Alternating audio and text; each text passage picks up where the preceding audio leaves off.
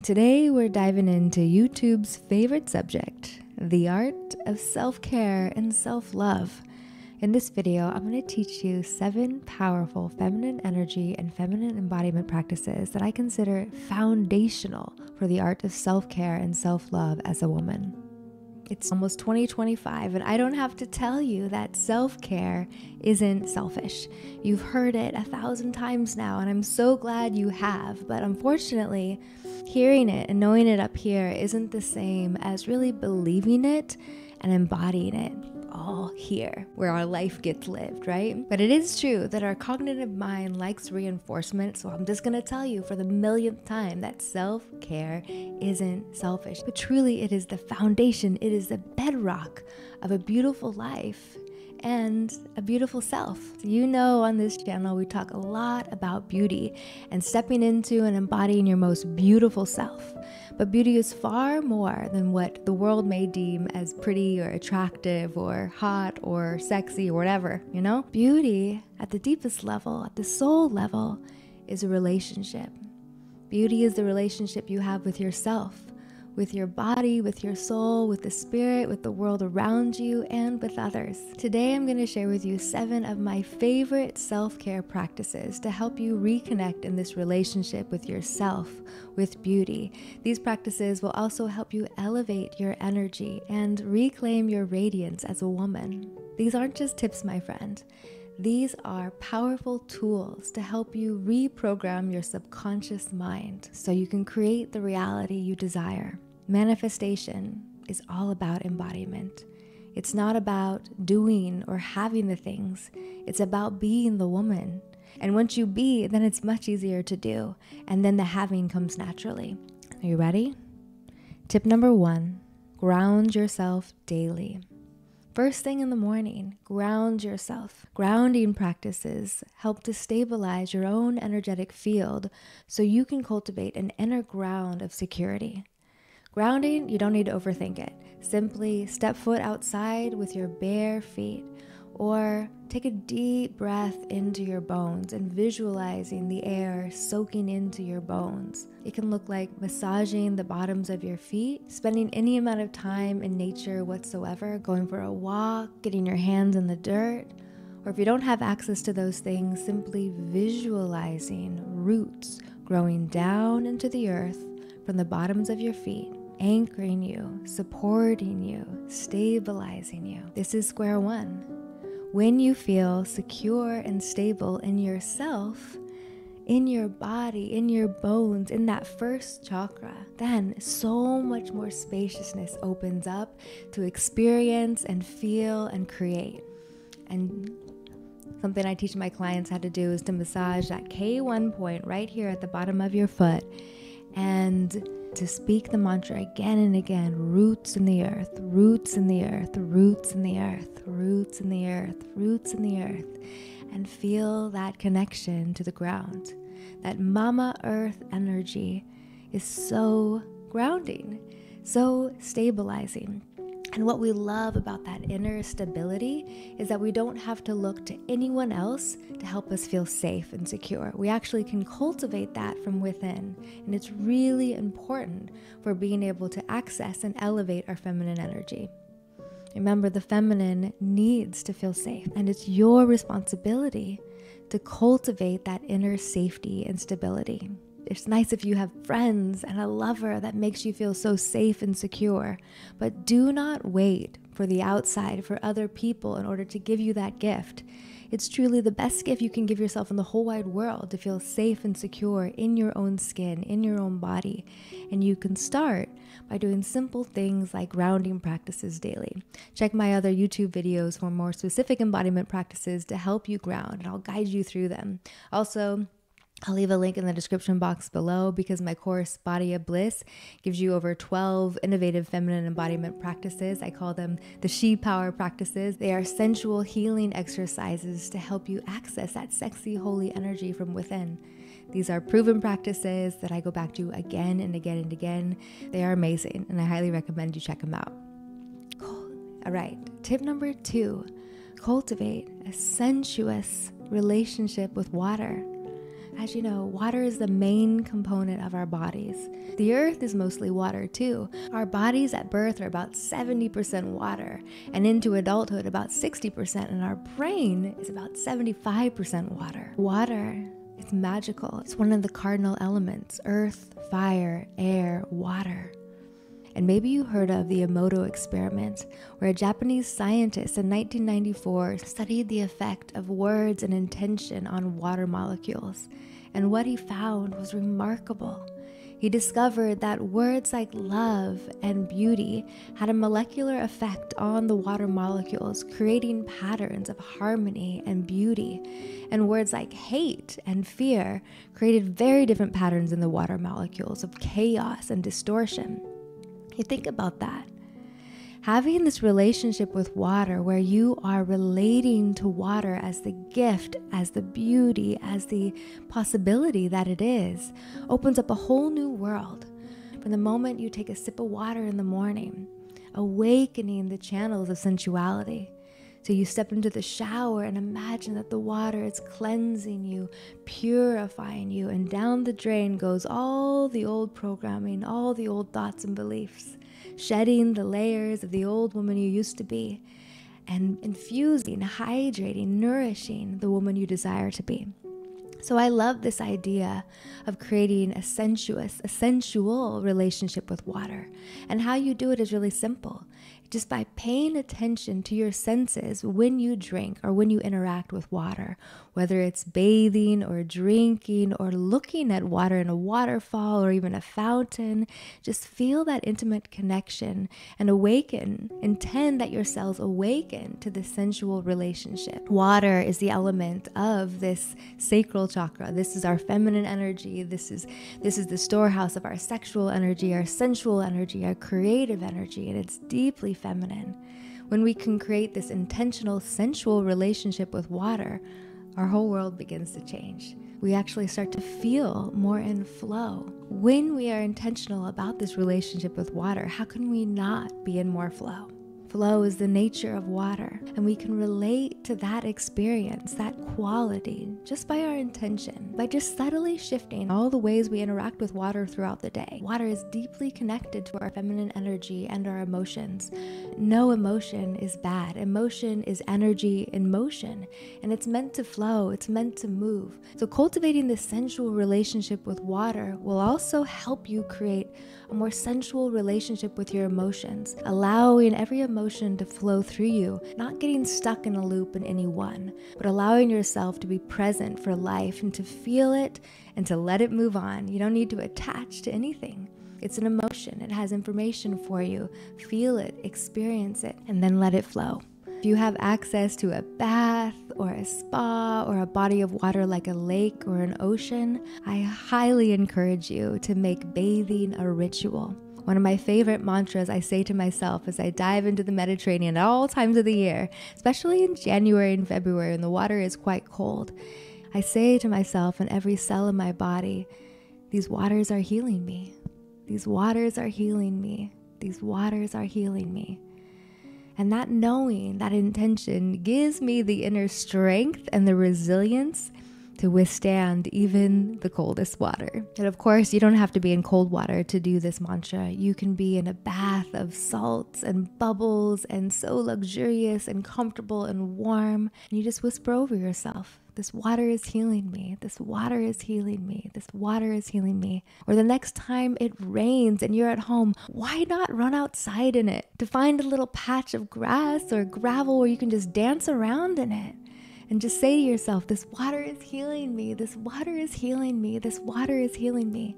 And then go run and jump in a warm shower or bath. Trust me, this one tip will radically transform your life. We are reprogramming our subconscious mind to pay attention to the possibility of beauty all around us. And if there's anything you get from this video, it's that beauty is a relationship.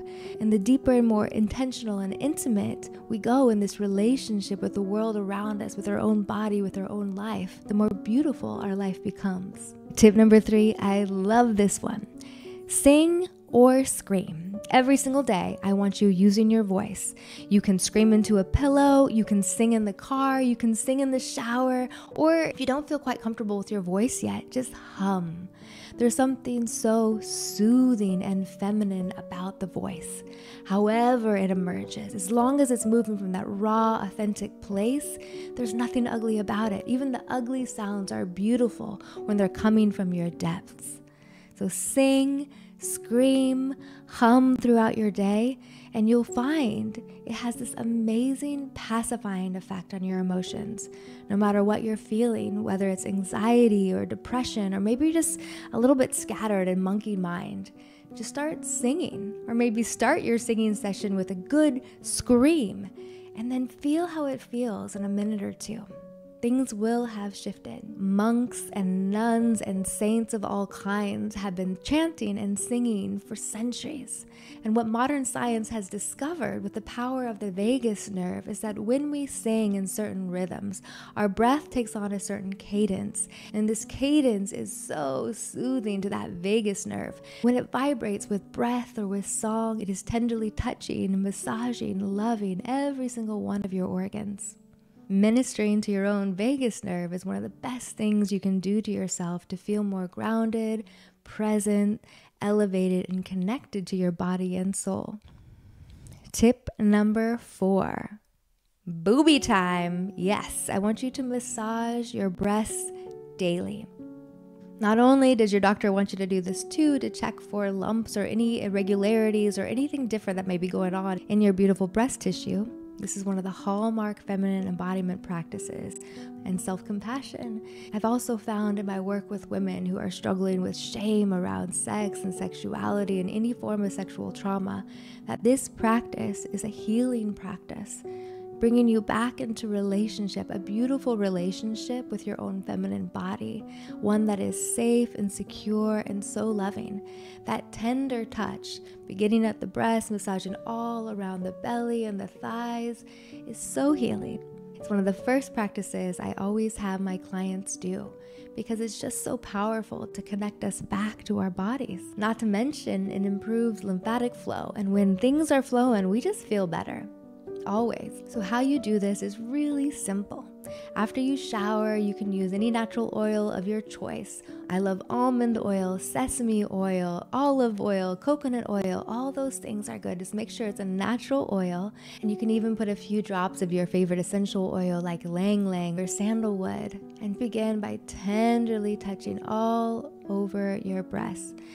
Breast massage techniques I teach in Body of Bliss that help you feel that queen energy, that goddess energy. But right now, let's just start simple and just begin with tender touch and a circular motion, just bringing that sweet smile to your face and sending that love down to your boobies and all over your body. All right, tip number 5. This one is so important. I feel like I'm trying to teach my daughter this all the time. She's 12, and it's simply this: pay attention to your language.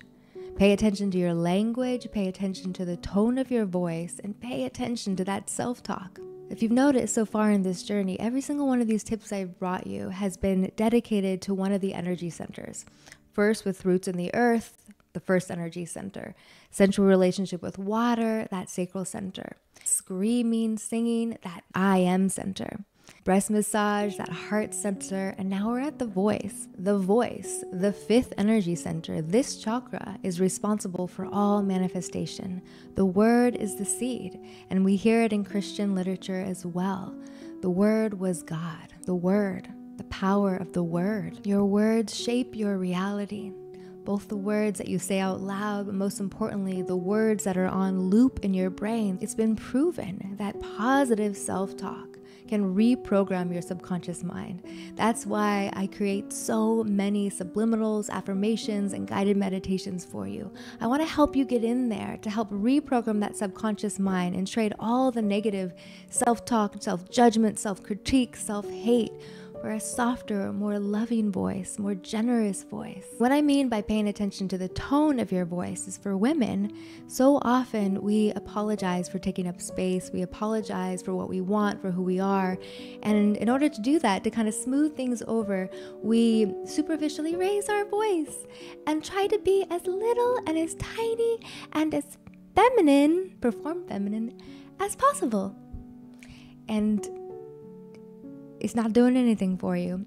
It's actually undermining your sense of security, stability, and access to your true feminine essence.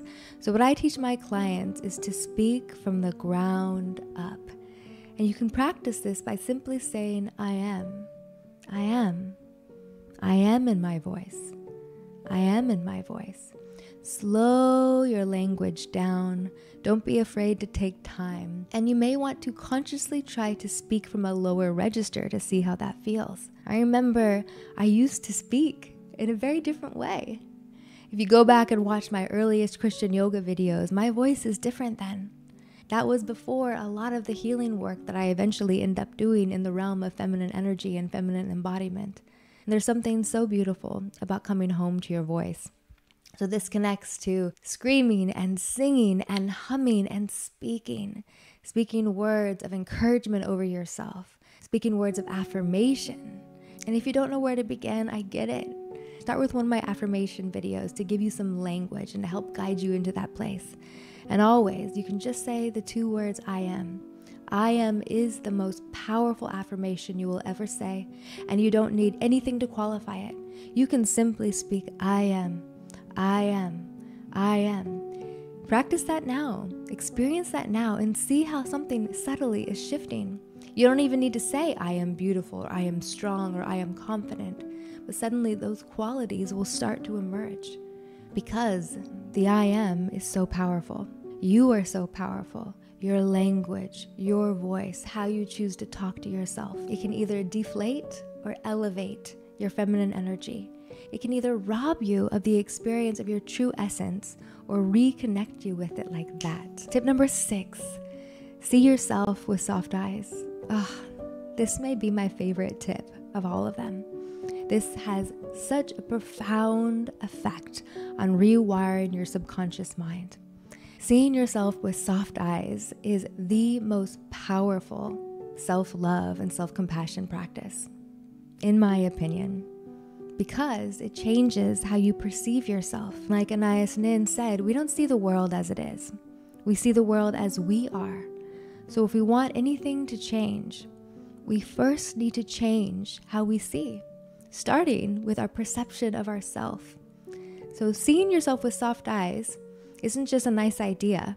It's a physiological practice. And I actually have a video, I'm going to link it right here so you can practice it. Because there's a specific technique I want you to use to actually drop into an open focus state, which will help you drop into that parasympathetic state, which is that rest and relaxed state. And when we're in that state, seeing ourselves from that state, suddenly our wholeness comes into view. We don't have to go seeking for it. We don't have to seek for love or for beauty or wonder if we're okay. We are okay. And we can see it clear as day. It's our sacred wholeness.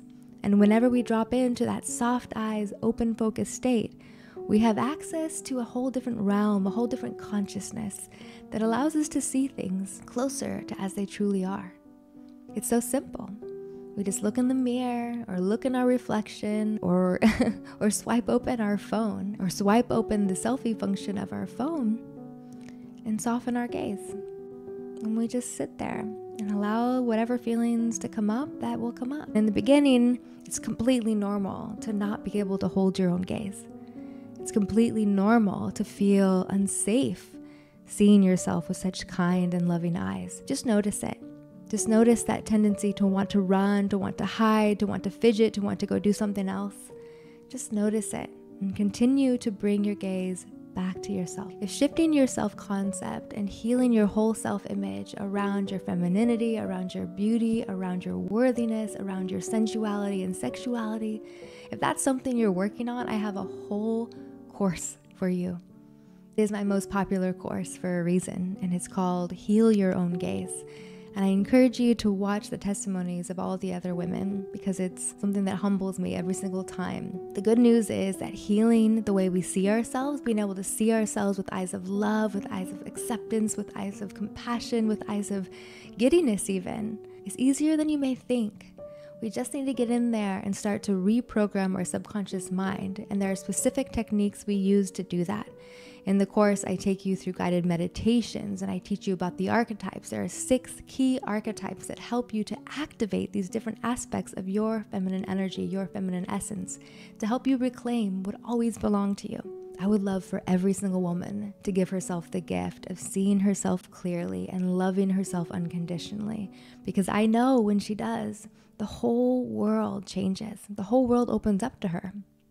So that's tip number 6. See yourself with soft eyes. And when you see yourself with soft eyes, that also extends to everyone else, because there's no separation between you and I. Seeing yourself with soft eyes also allows you to see me with soft eyes. So thank you for that.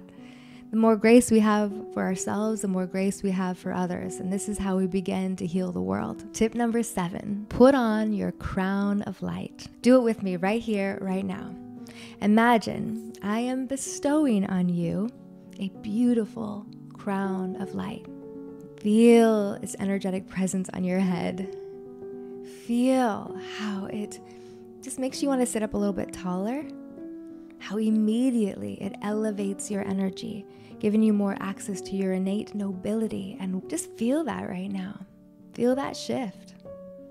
And know that you can put on your crown of light anytime you want and no one else has to know. You're having a moment with your kids, put on your crown of light. You're feeling misunderstood by your partner or your spouse, put on your crown of light. Someone pissed you off at work or in traffic, put on your crown of light. Looking in the mirror, not liking what you see, put on your crown of light. There's nowhere that this doesn't benefit the situation. Talking to your ex about co-parenting, put on that crown of light. Just imagine and really feel that beautiful, glowing crown on your head and carry yourself as the nobility that you are. All right, so those are 7 of my favorite self-care tips to help you reconnect to the beauty of your feminine essence, your true feminine essence, and to be in relationship with these energy centers that really are gateways to your wholeness. They belong to you. These are resources within you. I highly recommend my most popular meditation on YouTube. It's actually the Feminine Wholeness Method's presencing tool. And in 20 minutes, it will guide you through a journey of reconnecting with and activating the 7 main energy centers of your body. So that is an awesome practice to do along with these practices, these feminine embodiment tips to help you get in there and reprogram your subconscious mind, because this is the ultimate self-care. This is self-love, not just a once in a while bear hug to yourself or a you look cute in the mirror, but actually daily practices that work on all of your energy centers, that help you to truly be in this beautiful relationship with your body, your body's wisdom, your spirit, your soul, and the world around you. Now, before we go, I want you to close your eyes with me and just imagine that you are practicing one of these tips. You're incorporating it into your daily life now. Picture yourself moving through the day, grounded, sensual, expressive, and radiating your true essence as a woman. This is so much more than self-care. This is self-transformation, which is what self-love really is. All love is alchemy. And as women, we have this special gift, this magic within us to practice that alchemy in our daily life. First and foremost, starting with our relationship with ourself, our body, our soul, by consistently practicing even one of these principles and these tips that I've given you today. You're not just pampering yourself. You're actively reprogramming your subconscious mind. You're using the power of your embodiment and your imagination to create a whole new reality. This new reality that you're creating with these practices is one where you embody your most beautiful self and get to step into and live your most beautiful life. If you take nothing else from this video, remember, beauty is a relationship. It's how you relate to yourself. It's how you treat yourself, your body, your mind, your soul. It's how you nurture your spirit. And it's how you intimately engage with the world around you. I encourage you to become a huntress of beauty in your life. What you seek, you will find. And if you want more beauty in your life, start looking for it. Start looking for it in the clouds, in the sky, in the trees, on the street, and most importantly, within yourself, in the woman in the mirror. Remember, the mirror doesn't smile back until you smile first. You get to initiate this new relationship. So no waiting. It starts now. You made it this far into the video. Your soul wants this, and you're ready.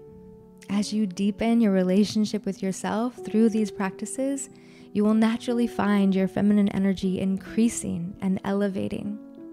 You will become more radiant, and your life will transform too. Thank you so much for being here with me. Remember, you can trust what lights you up. What lights you up leads you home, and home, in your body and your soul, is a beautiful place to be. I'll end the video here, and I trust it was of value to you. Please like and subscribe, and tell me in the comment below, which one of these 7 tips are you going to incorporate first? I look forward to hearing from you, and I'll see you in the next video.